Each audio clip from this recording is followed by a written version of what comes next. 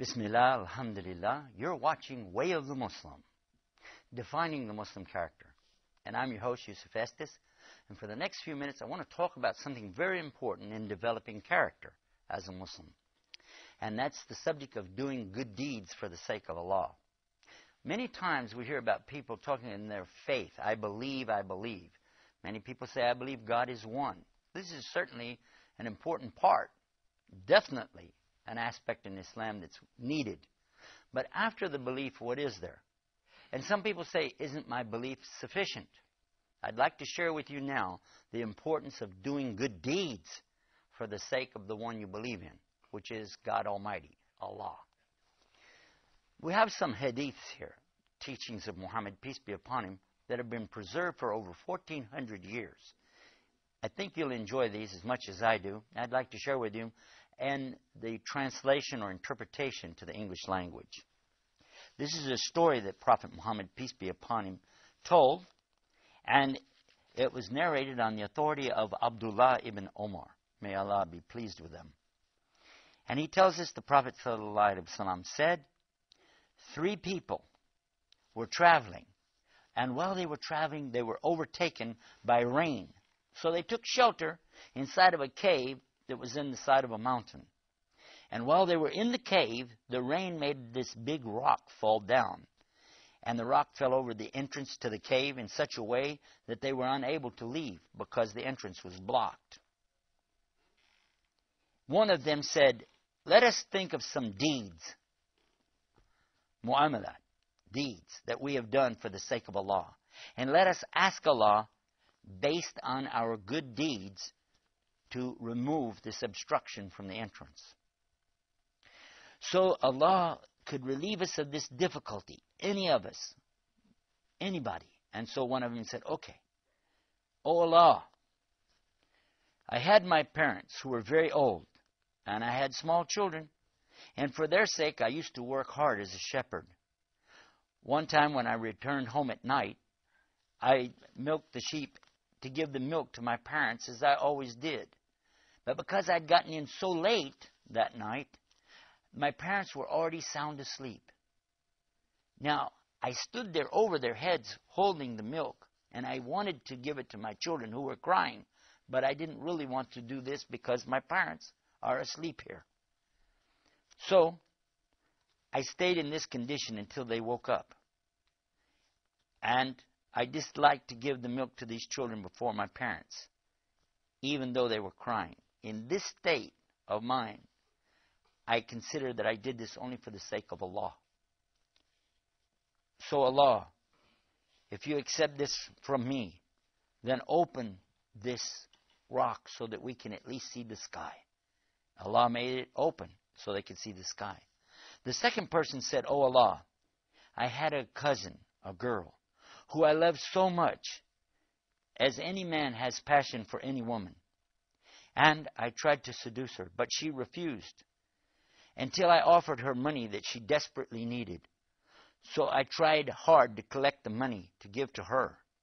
And then I went to her with that, to try to have sex with her. But she said, if you're truly a servant of Allah, then fear Allah, and don't do this to me, except in a legal way. She meant by having marriage. So I left her, O Allah. And if you consider that I had done this seeking only your pleasure, then please let the rock move a little to open this a little wider. And Allah made it happen. He shifted the rocks so that it was wider. And then the last person said, O Allah, I used to employ a person who worked for wages for me equal to a small amount of rice. And when he finished his job, he wanted his wages. But when I presented it to him, he gave it up and refused to take it. Then I kept on taking this rice, planting it in the ground, then reaping the harvest over and over until there was enough money to buy the price of some cows and even to pay a shepherd. Later on, this man came back to me and he said, give me what's due to me. And I said to him, go and take these cows and the shepherd. So he took them and went away. And, O Allah, if you consider that I did this seeking your pleasure, then please remove the remaining part of the rock. And so Allah accepted from them and he moved the rock the rest of the way, removing their difficulty. This story had a big impact on me the first time that I heard it. And I was thinking, can you imagine that people could do good deeds for the sake of Allah and then ask Allah, oh Allah, please accept something from me that I have done, and then remove difficulties or obstructions from my path, from in front of me. And when I learned that Islam is teaching that you have to have two things to make it really work, I was very pleased with this. The first is to have the correct belief. La ilaha illallah.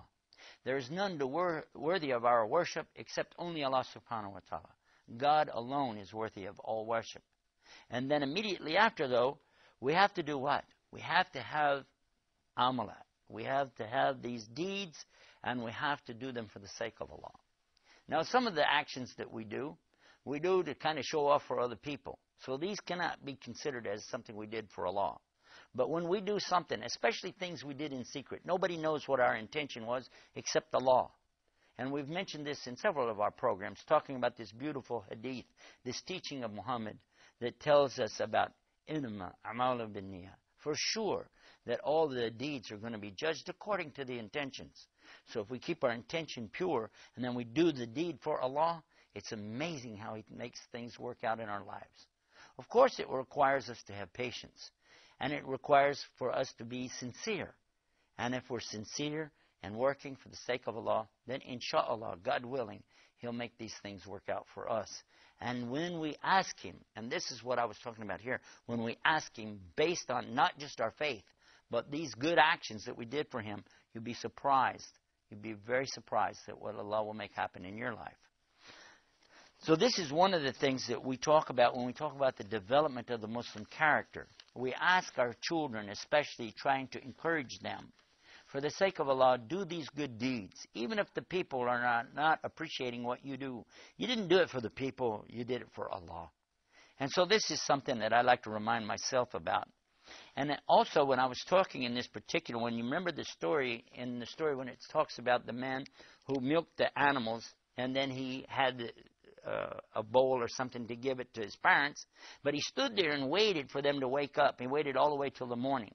And something here is important. You have to know that in Islam, the relationship between the child and the parents is really, really big. And it's your parents have more rights even than your children do.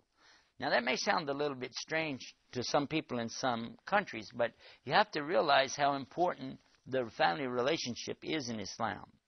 And the parents definitely have the most rights over us. Here's another teaching of Muhammad, peace and blessing be upon him. He said, whoever loves that he would be granted more wealth, means in this life, and have a longer life, then he should keep good relations with his closest relatives. I want to repeat that. And this is, by the way, on the authority of Anas ibn Malik. He said that the Prophet ﷺ said, peace be upon him, whoever loves that he be granted more wealth and that his life be prolonged, then he should keep good relations with his closest relatives. Of course, we know you should keep good relations with all your relatives, not just some of them, and not just the closest ones. But the closest ones have the most rights on us. When we have a good relationship with our mothers, our fathers, our brothers, our sisters, our wives and husbands, and with our children, then all of this works together to make our life easier for us. But we shouldn't just do it for them. We shouldn't just do it to show off either. But what? So that we do it because we know that's what Allah wants us to do. Then these actions become something so valuable, not only on the Day of Judgment. Obviously, we want our rewards on the Day of Judgment, but we can even ask Allah based on these deeds here in this life. That's a valuable teaching. And while we're talking on this subject, you know, we're asking all the time for Allah's mercy. This is called Rahmah in the Arabic language. And Allah's names are Ar-Rahman, Ar-Rahim. And Rahmah is in these two words, Rahama. There's another word, though, that comes from this, Ar-Rahm. Ar-Rahm is a word in Arabic which actually means the womb of the mother. And listen to this beautiful teaching in Islam. This is amazing. It's on the authority of Abu Huraira. And he says, the Prophet ﷺ said, Allah created all the creations. And when he finished from his creations, the Ar-Rahim, the womb, meaning the motherhood, speaks to him and says, O Allah, at this place I seek refuge with you from those who cut the ties with me. So Allah says, yes, won't you be pleased that I will keep good relations with the one who keeps good relations with you? And I will sever the relation with the one who severs relations with you? And the womb said, yes. O my Lord. And Allah said, then that is for you. Then the Prophet, peace be upon him, added, read in the Quran, if you like, the statement of Allah in Surah Muhammad, by the way, chapter 44, verse 22. And Allah says, would you then, if you were given the authority, do mischief in the land and sever the ties of kinship? It's a rhetorical question. It implies immediately something amazing here. If Allah gave you authority in the land, would you go out and do mischief in the land? And then what he says after that is cutting the ties of kinship, which is considered by Allah some amazing and horrible kind of mischief that a person shouldn't do. This is something forbidden. It's haram in Islam to cut these ties, and it's something important to keep these ties. But particularly here, I again want to mention that what we do is got to be for the sake of Allah, because we want to keep coming back and realizing that if I do it for Allah, it's something that I can use on the Day of Judgment as a good deed, that whenever I'm asked on the Day of Judgment, what'd you do with the favors that Allah gave you? And if I have some good deeds like this, maybe, inshallah, it will outweigh the bad deeds. You know, we mentioned in one of our other programs, whoever has an intention to do a good deed, then he has a full good deed. But whoever completes the deed and does it, he has the reward of 10. 10. Now, how about that? So I want to do my best to keep my intentions pure for Allah and keep my relations good. Because with good relations, then Allah subhanahu wa ta'ala will give you so much barakah, reward, and blessings in this life. We want to take a break. And then we want to come back and continue this discussion on the way of the Muslim, defining the Muslim character. Subhanallah, walhamdulillah, wa la ilaha illallah, wallahu akbar. Subhanallah, والحمد لله ولا إله إلا الله والله أكبر سبحان الله والحمد لله ولا إله إلا الله والله أكبر. Bismillah, alhamdulillah, we're back. You're watching Way of the Muslim, defining the Muslim character. We've been talking about the good deeds and the intention behind it, being something that a person can supplicate, make dua, based on these mu'amalat, these good deeds that they've accomplished. So, in keeping with that tone, I want to remind us a little bit about what we just talked about, that the relationship between us and our mothers is so important that the word for the womb, the one that bore you, here is something amazing, Ar-Rahim. And it comes from the same root as Rahman, Allah's mercy, Ar-Rahim, most gracious. And with that in mind, you can see why it's important for us to give so much good treatment to our mothers. And of course, the father. And then the hadith, which we mentioned so many times, that I love to say it though, because I love my mother too, and I'm sure you do. But when the man came to the Prophet, peace be upon him, he said, after Allah and His messenger, who then has the most rights on me? You know what he said? Your mother. He said, and then who? He said, your mother. He said, and then? And he said, then your mother, and then your father. So this is really amazing, showing us this relationship between the child and the mother. Now this came 1,400 years ago, by the way, long before anybody ever heard about something called Mother's Day. Because for the Muslim, every day is Mother's Day. And we should keep this good relationship for the sake of Allah, regardless of how your mother treats you, you must give her the good treatment in Islam. Now here's another one, and I'd like to share this hadith or teaching of Muhammad with you. The Prophet, peace be upon him, said, Allah has forbidden you, and this is haram, this is forbidden, that you be undutiful to your mothers. So therefore you have to obey them and honor them and respect them. Also, he's forbidding us to withhold when we should be giving. Also, he forbids us to demand something that's really not our right to demand. And also, he forbids you to bury your daughters alive. I have to explain that one because maybe you didn't know this, but when the Quran came 1400 years ago, women had no rights whatsoever. It was really horrible. And it was the Quran that freed the women, and especially the young baby girls. Because what used to happen is the man would be so upset if a girl was born to him that he would take her out into the desert and bury her in the sand. And this was something horrible, but they used to do that.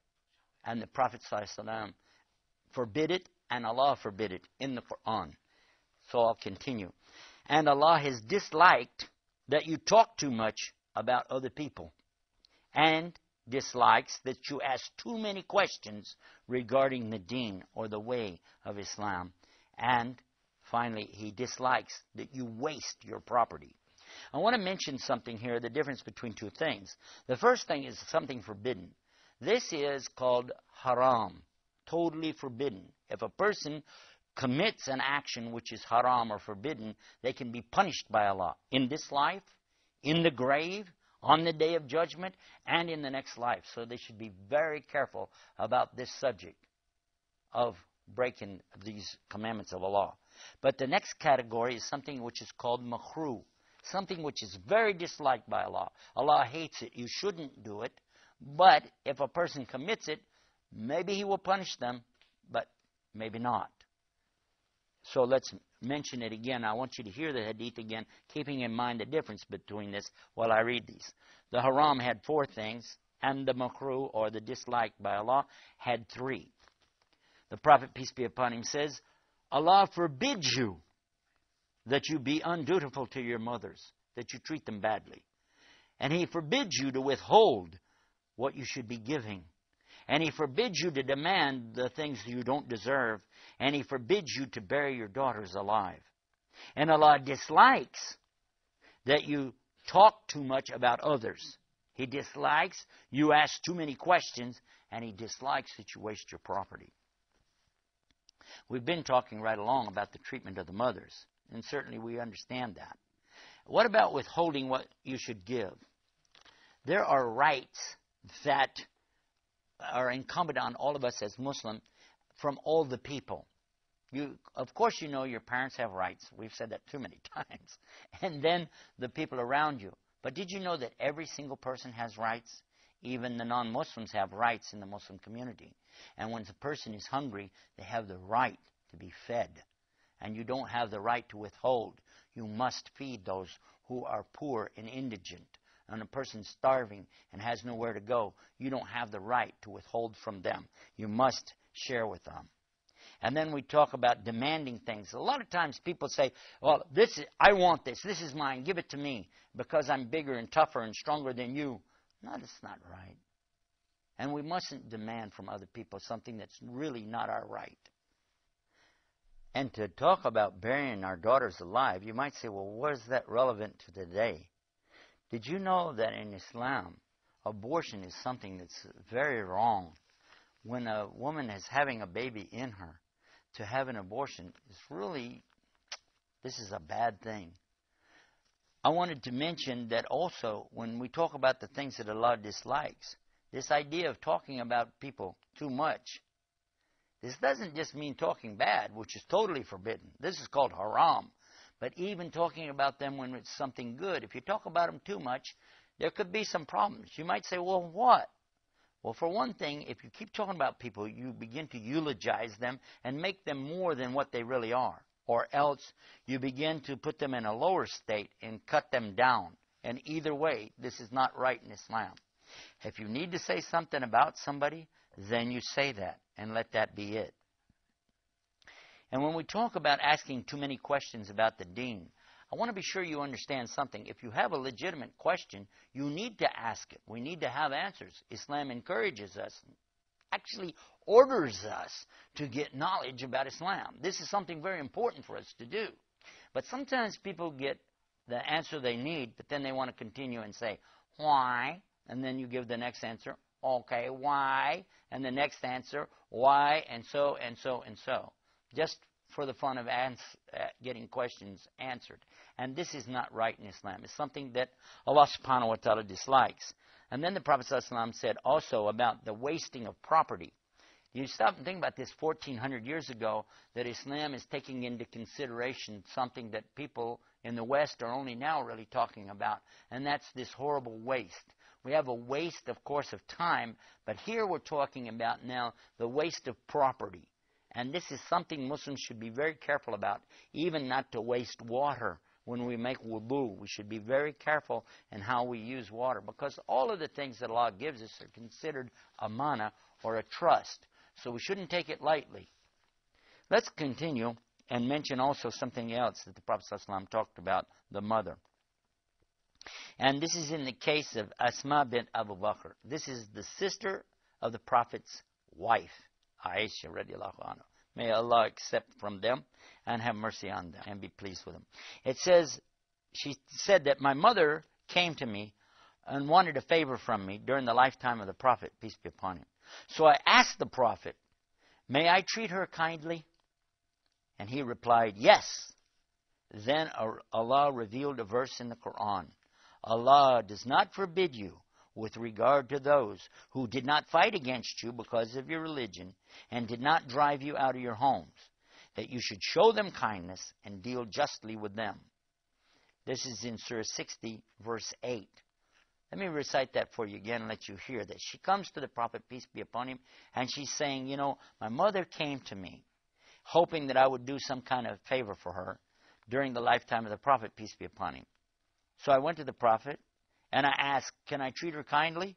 And he said, yes. And that's when Allah revealed this verse in Surah 60, verse 8 of the Quran. Allah doesn't forbid you regarding those who didn't fight against you because of your way in Islam and didn't drive you out of your homes, that you show them kindness, deal with them justly. What a beautiful statement. Because, by the way, we have a lot of people coming into Islam these days. Islam is still the fastest growing religion in the world, despite all the things that are happening. So how should those new people who come into Islam view or look at their parents who are not Muslim, especially those who are treating them pretty bad? And yet they come to me and they want something from me. Should I give it to them? Should I treat them kindly? And now the Prophet says yes, peace be upon him, and Allah confirms it in the Quran. As long as they are not fighting you against your religion, and as long as they didn't drive you out of your homes, then you have a responsibility in kindness. Look at this, the humility in Islam, and this gentleness that needs to be with that, and of course in justice, to treat them fairly. If people see the real way of the Muslim, do you realize that this could change their hearts? Have you thought about that? If I act on the things that I'm teaching here, and these things are affecting my life, can't the people realize, see that, hey, this guy is acting different. He's kind. He's generous. He's honest. He's speaking the truth. He's quiet. He doesn't shout and carry on and act silly. He doesn't argue and try to demand things that are not his. All the things that we've been talking about in our programs. If I do this, and I have this kind of change of character, shouldn't the people notice that? Shouldn't they say, what is it about you that's different? And it's happened to me. I'm not going to tell you the kind of person I was before I came to Islam. Some people said I wasn't that bad. Allah knows best. But I know this. Since I've been in Islam, many people who would come to me and say, you're not the same person you used to be. You're really different. My closest relatives, my distant relatives, and those people I used to do business with. They said, you're just not the same. We don't see you the same way. You've changed, and it's a change for the better. And this is coming from people who, by the way, They're not interested in Islam. They didn't want to be a Muslim until they see this difference. And I'm not the only one experiencing this. Many people coming into Islam and working on their character and working toward this idea of bringing out what Islam is teaching us to bring out through these characteristics. These changes, these things that we're talking about here will have an impact, not just on you, but those around you. And when people see this, inshallah, God willing, you'll see a difference in your life, perhaps even in their lives. But most important, as we say over and over and over, it has to be that we do it for Allah. Because when we do these things for Allah, as we mentioned in the beginning of the program, we can raise our hands and ask, Allah, based on these things that I'm doing, if you accept I did it for you, then please help remove the difficulties from my life. Now you're watching the way of the Muslim, defining the Muslim character. I hope you'll watch for other shows like this, and inshallah, we'll see you then. Assalamu alaikum wa rahmatullahi wa barakatuh.